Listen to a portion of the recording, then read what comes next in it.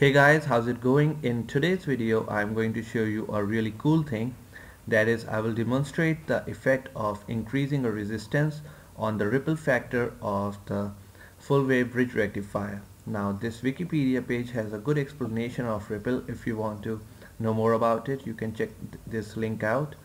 And the formula for ripple factor of a full wave bridge rectifier is given by 1 by 4 root 3 FCR, where F is the frequency of the input signal, the C is the capacitance, as well as R is the resistance.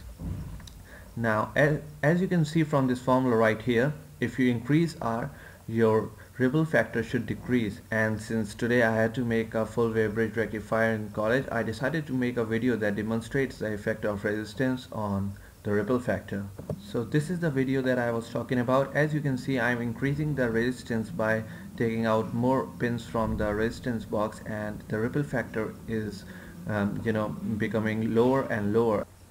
Well, thanks for watching. I hope you enjoyed the video, and don't forget to subscribe for more cool videos on physics.